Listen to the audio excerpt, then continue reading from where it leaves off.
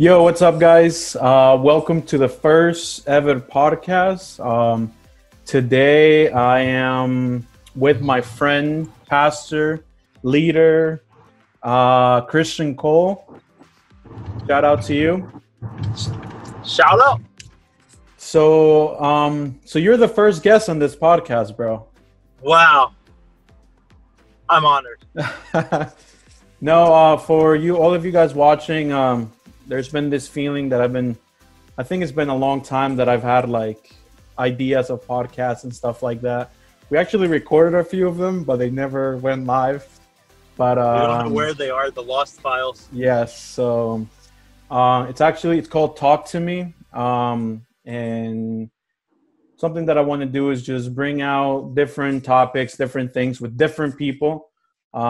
Today's guest is going to be Christian Cole, and we just want to talk about some things. And, I want to get people together, talk about the situation that's going on, how to go through these things, and also how to enjoy in times of crisis, because a lot of people look at the negativity, but also, there is a lot of positivity into this. Yeah. But now, before we start talking deep into different topics, just want to say some stories that I have with Christian Cole. Oh, shoot. Christian Cole is one of my closest friends from Boston, or in general. It's funny how we met. We met in a basement at Pastor Benjamin's house. I think you were starting to join Vida Real, or you were like in the moves of working with Vida Real. And I remember I stayed over that night because I used to visit a lot when I was in Boston. Well, I'm from New York. I'm originally in New York right now because of this whole pandemic, but I used to visit there all the time. And I remember I walked into a basement, and the first thing I see is Christian come out of a door, and I'm like, "Oh, hey, nice to meet you." He's like, "Hey." Yeah. There's more to that story. Yeah, there is more to we'll that. Leave the details out. Yeah, we'll do that. But no, I think Christian and I went through a lot. I think making the decision of moving to Boston for me was maybe not thought out well or planned out well at the beginning. I hit a few rocks, a few times, that wasn't going up. Sometimes it looked like I was going down. I think Christian was the first person that made me cry without me even talking. Stop. But no, honestly, like, I admire this guy. I learned a lot from him. I know I gave him a few headaches, but no, I think that you taught me a lot. To be honest, I think I was 19 when I moved, and Yeah. so like at 19, you make decisions where it's like, we're not going to say what the decisions were, but like, I moved there for two reasons. And to be honest, I think God works in ways, because those first 2 years were rough. And then the past year and a half, it's just been amazing. Been learning a lot Right. from mistakes. And yeah, so I think like God put you in my way to learn different things, and to become an adult and not act like and that's just one of the things. There's plenty of things through this podcast. I'm going to be talking a little bit about my life as well, and what God did to me. Just a lot of people think that it's just like, oh, Hugo was born in a church, this and that, but in reality, there was a lot of different turns that I took. Yeah. But yeah, it's been a road.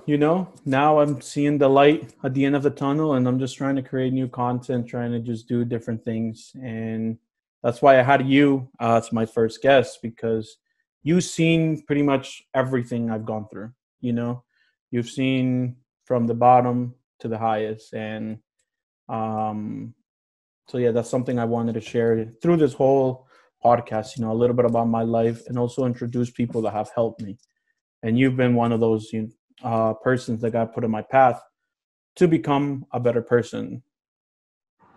Yeah, dude, that's awesome. I think that like you said, you've grown over the years. I think that your best years are in front of you. I don't even think you've hit it. I think you have the key to get there now, which is the hardest part for every single one of us, especially when we see like failure or we see like things not go the way that we want. But I think the most important thing is perspective, like knowing that God created you to succeed. God created you with a purpose. God created you to do something great. And like something that like I love about myself, like I know that doesn't sound like humble or anything, but like it's just true. We got to stop with the false humility. We all have good stuff. But one good thing I can say about myself is that I have a very hard time giving up on people. And I think that if more of us were like that, when we didn't just drop somebody at the first failure or the first time something didn't go the way they did, or the first time that they screwed up, because like the thing is, we don't give young people enough credit, like, and we don't give them enough grace either. Like we're young, like we're learning, like you're learning, like we have to give each other grace to move on. So it's like we can't lose the perspective that in every single person there's something great. Like God has something for them. It doesn't matter how many times somebody messes up. It doesn't matter how many times somebody spits in your face. Like God still has a purpose for that person. And like I love to see now, like you're such a creative person. You're somebody who God uses to see things in a different perspective that somebody like me isn't going to see them. And that's what I love to see. Like I love to see like podcasts like this come out, something new, something creative, something where people are going to learn something in a creative way. And I think that that's all part of your purpose, man. So I love like what you're doing now, you know? Yeah, thank you. No, definitely. I'm trying to do something different. And like you were saying, something that I've learned through the years was when you're a teen, that's where you learn. It's like if you want to be a professional soccer player, you have to practice. So Yeah, your teen years, your decisions that you make as a teen, not all of them are going to be great. Not all of them are going to be perfect. But that's practice. exactly. And sorry. But That's okay. Don't worry. like that's I see that as a practice. I see that as God showing you, because if God made every step right, you wouldn't be humble. You wouldn't learn. So I think that's what happened to me. I had to suffer so much in order for me to learn, because when you're in a house with your parents and everything, you don't realize, all the work that goes into providing a house, providing a room, providing food. And, and that's to another level where you're like, oh, shoot, it's not easy, paying bills when you're just relaxing in your room, you're doing homework, and it makes you think like, damn, I should have done a lot better in school, like all the time that I had. And now like, that was my practice. And now I'm practicing for my next step, For example, you're a dad now. So Yeah. you're like in another level, you had your young moments. I'm not calling you old, but you No, had your yeah. young moments, but like you went from being provided to being the one who provides now, So through all those times, we have to learn all the different things. So one thing that I like to say to young people is like, if you messed up, it's okay, Yeah. just don't do it again. And if you Yeah, do like it you're one more, learning, dude. Like it's exactly, like we got it. As young people, we need so much perspective. yeah, And that's something that we lack so much, is like we lack the right perspective on a situation. Like we feel like we messed up and our life is over. But like the reason that God allows us to fail, and the reason that we're even allowed to fail, is because there's a lesson to be learned in it. You know now what not to do. yep, You know what I mean? So that's you're 100% right on that. yeah. So like that's something that I've always thought about, and I that's something I do agree with you. You are a person that doesn't give up on people, because there was a time where everyone around me kind of gave up on me. They're like, he's going to do it again. He's going to mess up again. I remember I came out of Disciplina and they were like, no, he's going to be back to it. And the jokes started coming. Yeah. Like, El Pastor de Disciplina. Yeah. So there's a lot of jokes behind it. But to be honest, you were one of like the 5 people that didn't give up on me. And for the people watching that might be leaders or, you know, their goal is to be a pastor or something, one of the things that I did experience a lot was even leaders talk about you, you know, and I don't consider someone to be a leader when they, you know, they make you feel down. I think a leader is someone who doesn't give up. It doesn't matter how many times you fail. For example, God, you know, like we all make mistakes, but the Bible says that there's no greater sin that God can't forgive. You know, no matter what you did in life, God is going to forgive you. So I think God is calling leaders to have the same heart as God. And that's something that spoke to me through this whole time of messing up and stuff like that. It was like, you know, there's the people that you see who really love other people. And there's the people that are just in it to just be like, oh, you know, like, I'm going to pick the best one. And something that, sorry to cut you off, but something that I've learned, like in my own life, is that all of those people help you grow, which is like a weird like outlook on it, I think. But like, I use that negative energy to in a way prove people wrong. Yep. I use that like negativity, and I have like, my goal as a leader, because this is the problem in society. We think because someone has a title that is what qualifies them.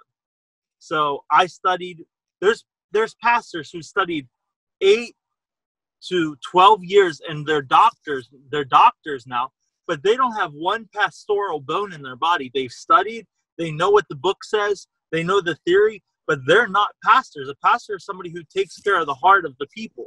Yep. So like, a title doesn't qualify you. This is what I tell young people. This is what I tell people in recuperation from alcohol and drugs. Like, you need to begin to do what God has called you to do without the title first. Like, so if God has told you you're a prophet or you're a pastor or you're an evangelist or you're a preacher or whatever God has said, like, you're going to be a missionary and you're going to go to this nation, you're going to do that. Begin to function in what God has called you to do without your title.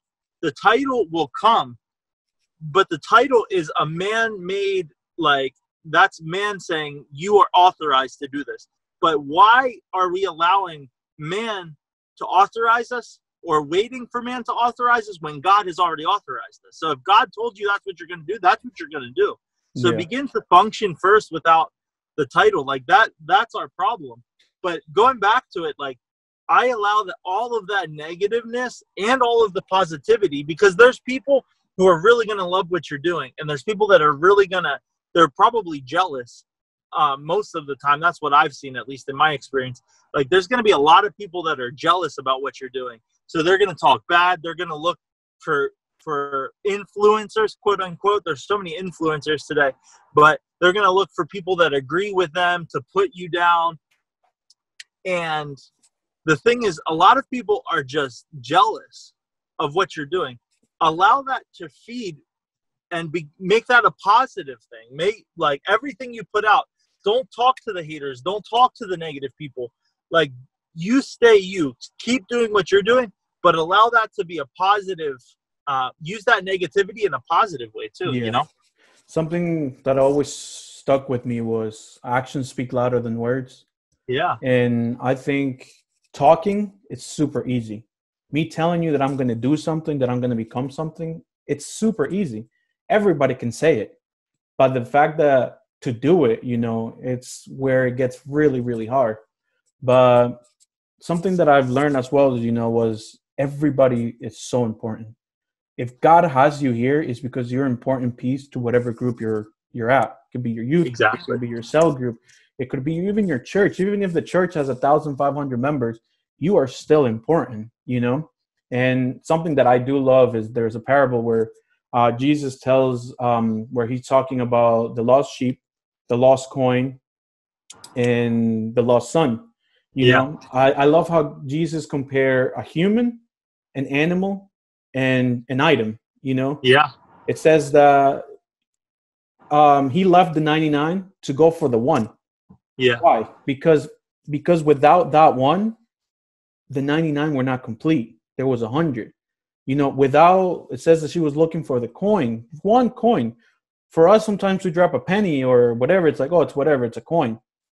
But this girl, it says that she looked all over the house, all over her room. And I imagine her throwing pillows, blankets, throwing the beds. Why? Just to find that one coin. And Yeah. what talks to me is like, these three things were not completed because one thing was missing. The sun was missing, the sheep was missing, and the coin was missing. Yeah. Sometimes we don't see that God loves teamwork. God loves a team. God doesn't love just the pastor. That's why That's the it. pastor requires a team. Something that I like to tell young people and even people who are going through maybe depression or they don't feel loved or anything. I'm a firm believer that everybody is important. I've been in parts of my life where I've been set aside, and those moments is where they make you stronger. And in those moments, it's where God leads you to get closer with him. You know, the moments where I was alone, I was closer to God. Because sometimes there's a lot of people that do things to fit into our group. It's like, oh, I want to be part of that cool group. I don't think there's a such cool group at church. You know, like we're all the same. God loves us like there's no bigger person, you know? Yeah. So I definitely believe, you know, to never give up. If you're going through things like that, talk to someone, talk to your leader. Your leaders are there for that, you know. And Yeah. me, like for example, Pastor Benjamin is like my spiritual father, but also Yeah. like my father because I didn't grow up with a dad, and he was there at the darkest moments, you know, and he would bring hope. So I think one thing that definitely helps out is being honest. You know, go up to somebody and tell them, hey, listen, I feel like this. I honestly don't know what to do anymore. Because when you open up to the person that God put you as your leader, God is going to speak through him to you, you know? And that's what happened to me.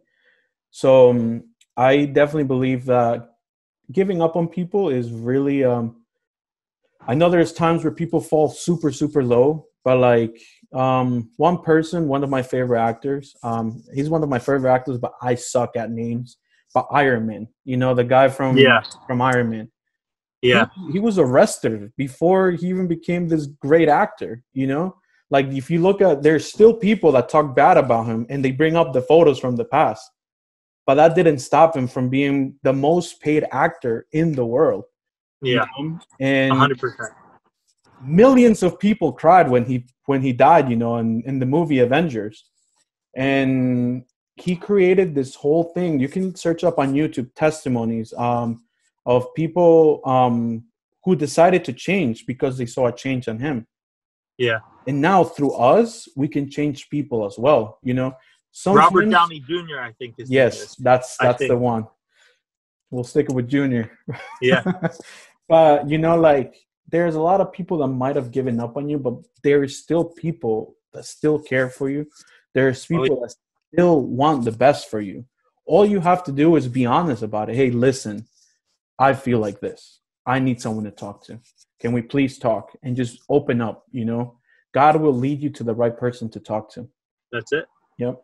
But yeah, I think I don't know if you want to leave us with a nice positive maybe a quote that you like, a verse that you like, or something that you feel in your heart to share with people that you know are maybe struggling to this, especially in these times where a lot of people are stuck at home. You know, they're not able to go out, see their friends, distract themselves. Maybe there's problems at home and stuff like that. Maybe just like a quick word for them.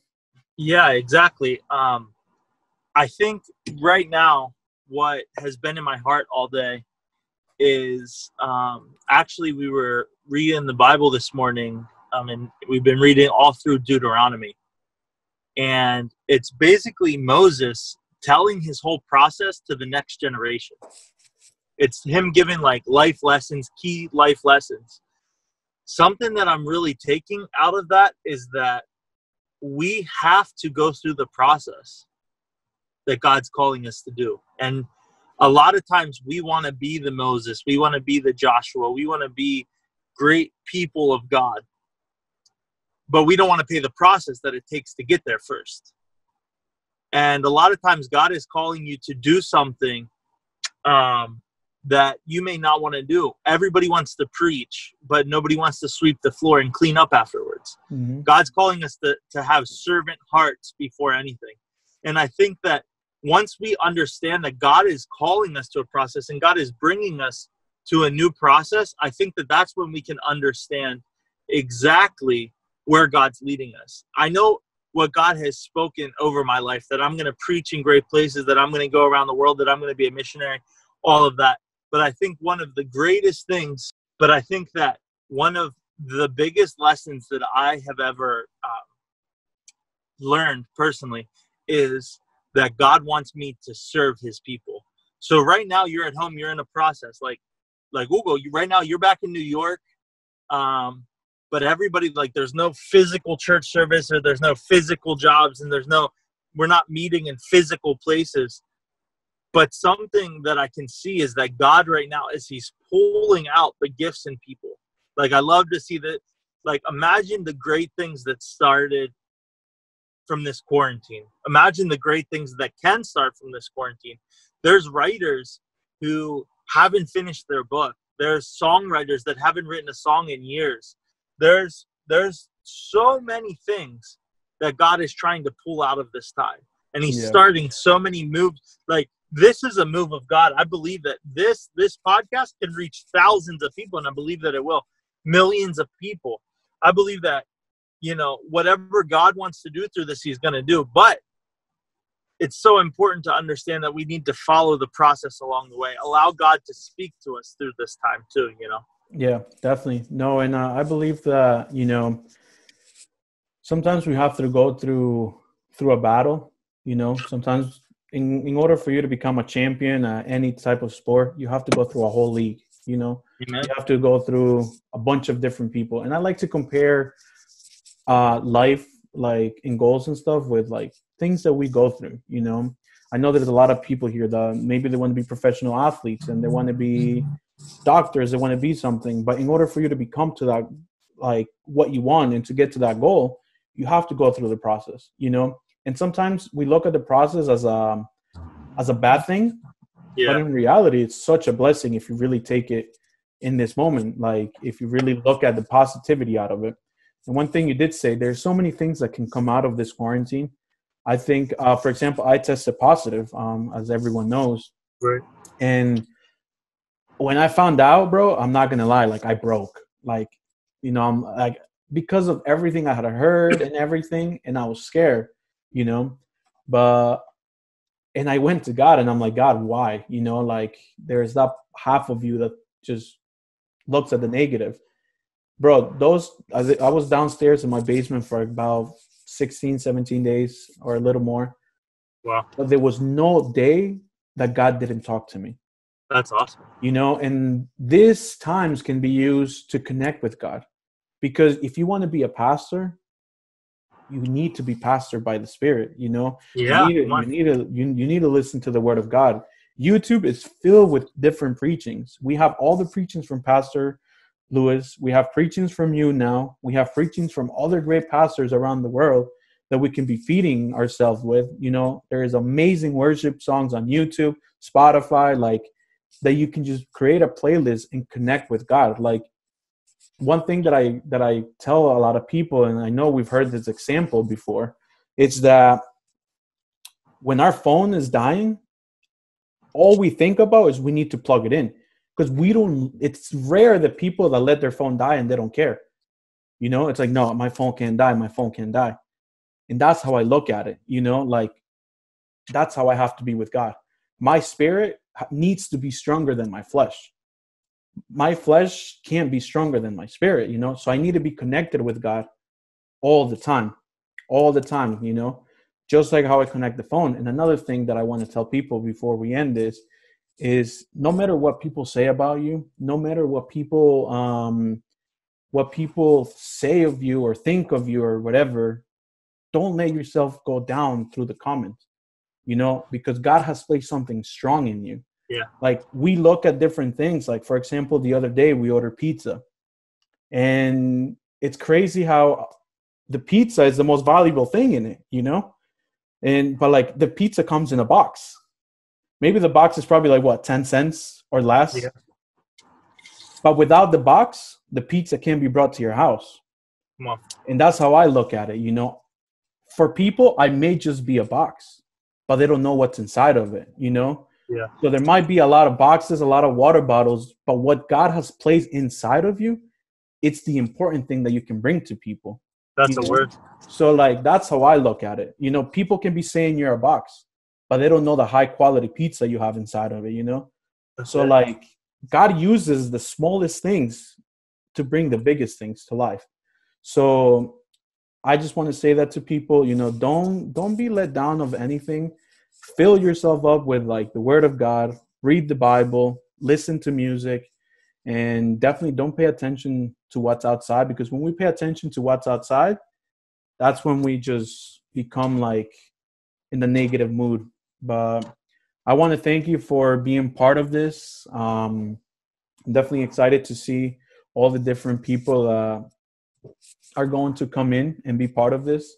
And I just want to say shout out to you. I'll be posting your social medias here. Everybody follow him. This guy, he's like definition of fire in the That's a, supernatural world. But no, and I just want to thank you too, you know, for believing in a group of people in such a small place in the world, in the United States, in Massachusetts. You know, I love you, and everyone else loves you too, and just keep doing you, and hopefully soon we get to be together again. soon, bro. Amen, bro. Can't wait to see you.